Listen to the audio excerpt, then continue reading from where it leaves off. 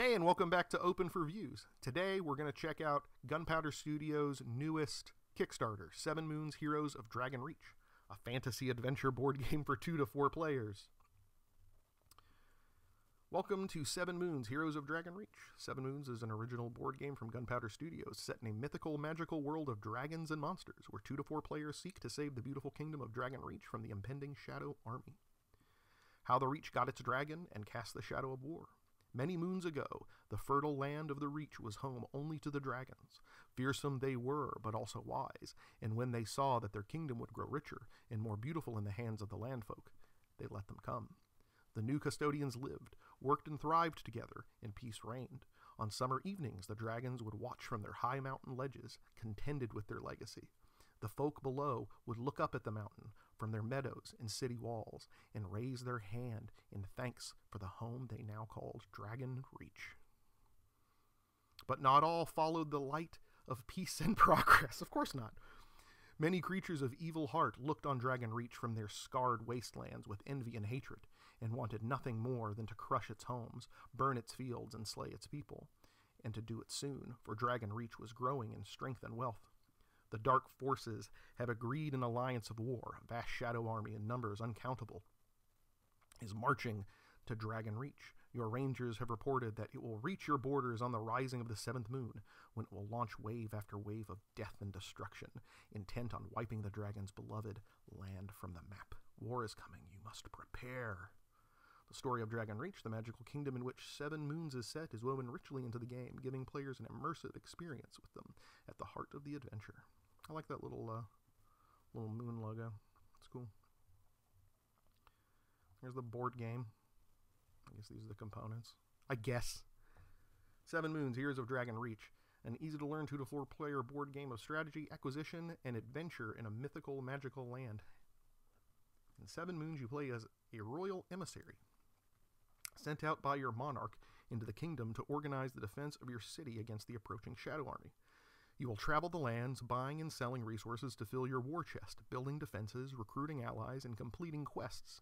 Yes, you have little time and much to do, so choose your strategy wisely. Those best prepared have the greatest chance of surviving the monstrous onslaught. The rest will not live to see another moon. The standard game is packed with high-quality components, engaging stories, and enchanting locations. It's got some neat game mechanics, too, and like all of our games, 7 Moon can be played by anyone from 8 to 80 and enjoyed by novice and experienced game players alike. Excellent. Thank you, guys. And if you're into even more bling for your buck, check out the Deluxe Pledge. Compete to recruit elves, wizards, giant dwarves, witches, and barbarians to fight for you. Cool.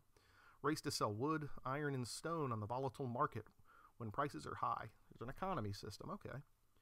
Venture into the lawless wilderness to embark on quests to seek out treasure and magic artifacts that will aid you in your mission. Bag of holding. The bag of holding! My sir, do you have the bag of holding? Yes, I do! A dragon egg, magical pendant, sword of alliance, invisibility cloak. The challenge of 7 Moons is to get your city's defenses ready before the Shadow Army arrives and attacks. You have very little time, and there are many ways to raise gold to build strongholds and recruit allies, so your choices are important factors in your success or failure in protecting your city and the whole realm from the marauding hordes of evil creatures headed your way fast. Ah, yes. All right, we have the dual-sided. It appears we have the dual-sided cards, the female-male character cards, which is excellent. I really enjoyed that about a Bag of Dungeon. Let's see, Tamriel of Sisters and Avriel,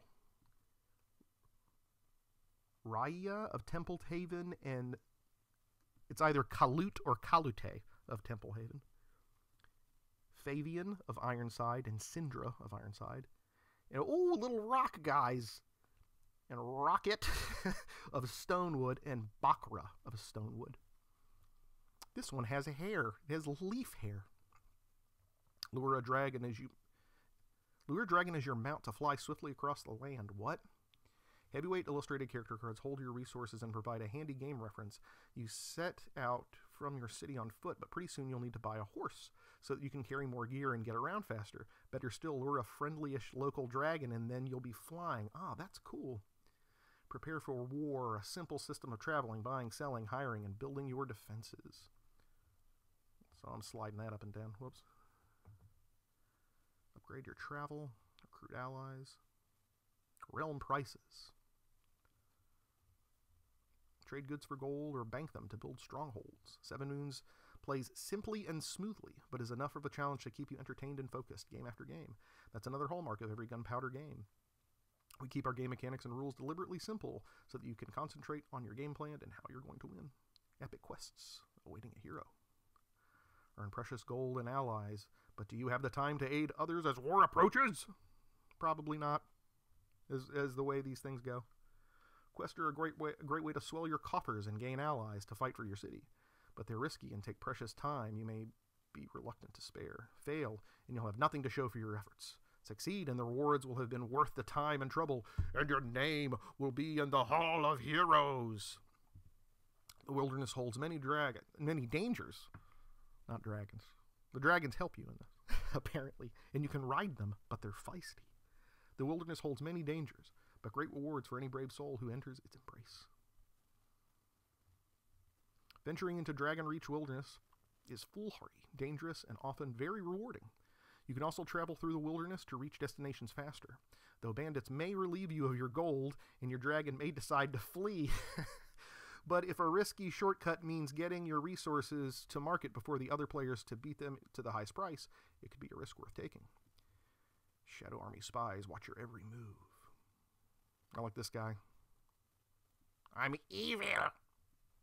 Recruiting allies and building strongholds moves the Shadow Army closer to war. Plan your strategy carefully. Ready your city too far ahead of others, and you may be handing victory to the Shadow Army. Build your city's defenses too late, and it may be the first to fall. Seven Moons requires a fine balance of gameplay as it nears its endgame, the attack of the Shadow Army. As your city grows stronger, the Shadow phase draws closer, but while it may be tempting to get your defenses in place as quickly as possible, if your fellow players are far from ready when the Shadow Army attacks, you put the whole realm at risk of defeat. Then again, you don't want to be the one who's still building their first stronghold when chaos descends on Dragon's Reach. Hold on, guys. I'm almost ready. Just give me a minute. I mean, everybody read. Are you ready for this? Everybody read that and thought the same thing. You're at a game. You hear it. Some guy's falling down in front of you. Have you done enough to withstand the unstoppable onslaught of the Shadow Army? Any one of these diabolical legions could spell doom for a city. Wave after wave of foul creatures will test your decision-making and strategy in the final showdown. A lot of game for your gold. Oh my goodness. Okay, there is a lot of, that looks like a rainforest's worth of components. Let's see. Dice, cards, gold coins, resource tokens, wood, stone, and iron. Ally tokens, dwarves, elves, giants, wizards, witches, and barbarians. Wilderness, dragon crystal, quest tokens, character cards, moonrise track and shadow army token. Market board. Market dice, green for wood, blue for iron, black for stone. 12 meeples. Foot? Oh, like on foot. I was like, foot meeples? What? But it's for the traveling. Traveling by foot, traveling by horse, and traveling by dragon. 12 stronghold towers. 10 quest cards. Shadow phase marker. 5 magical artifacts. Full color 12-page rule booklet. We don't scrimp on components because we know that one of the most fun things about getting a new board game is opening the box to reveal the abundance of treasures crammed inside. Deluxe version. Oh no. Woman's plus 46 metal coins in a luxury velvet bag, custom designed for 7 moons, and then these these people look like they're on fire. On fire. Help us, please, Lord, please, we're on fire. Plus 27 unique wooden playing pieces. A Kickstarter exclusive. They're on fire. Look at this. They're all aflame. If you wish to pledge a little more towards our target, I'll send you a deluxe version of the game filled with even more goodness. Real metal shiny Dragon Reach coins and proper wooden playing pieces to replace some of the cardboard tokens in the standard game. It's a nice box. I like that art. Go forth into the lands and prepare our kingdom for war. Back of the box.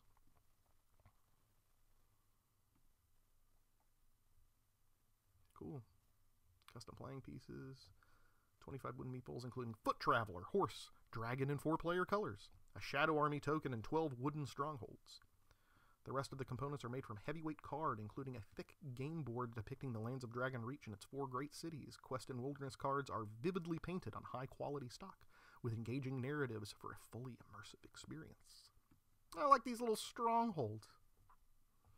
Dragons. Cool. Nice. Lots of chunky tokens. We all love tokens, right? I mean, I'm sure a lot of people do, but we all? It's presumptuous. 7 Moons comes with over 100 resource tokens for wood, stone, and iron, plus the special dragon crystals, should you discover them. I mean, they're right there in the box. There are also larger components for the magic artifacts hidden within the game, so that everyone can see when you've got one of the game's rare special treasures in your possession. Behold, my Sword of Alliance!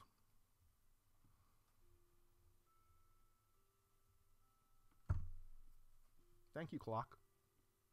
I'm recording. Simple rules, smart gameplay. It's going to actually, you know what? Oh, I just bumped the microphone. I bumped it with my fist. It's going to ring 12 times. Here we go.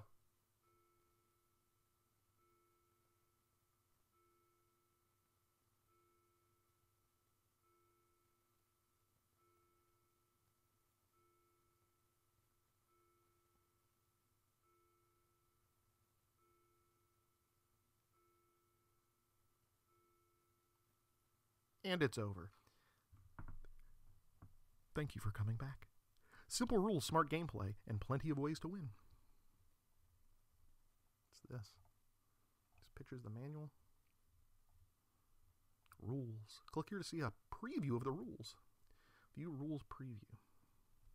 We've playtested the game thoroughly, including breaking it several times until we were happy that it was going to withstand the rigors of play in the real world, especially for our loyal backers, who will put their faith into making the game into the real world in the first place. But we'll continue refining the rules before we go to print, so that they're as unbreakable as a stone giant's pickaxe by the time you receive your copy. We gifted you this land so that you could tend its beauty in peace. Now you face a mighty and terrible foe full of malice and hatred that craves the destruction of Dragon Reach. It is time for you to learn how to fight for all of that you hold dear, for if you fail, all of it will be lost under an evil, endless shadow. Dragon Mother. Flat shipping. Cool. Safe passage. Green gaming. 7 Moons. Very cool. Well, yeah, this definitely looks like something I'm interested in. Looks very cool. Looking forward to checking it out eventually. I think it comes out in the fall of this year. I think they said it was September 2021. Very neat, man. But yeah, thanks for checking out this different edition of Open for Views. But as these things go, we were open before, but now we're closed. Beat it!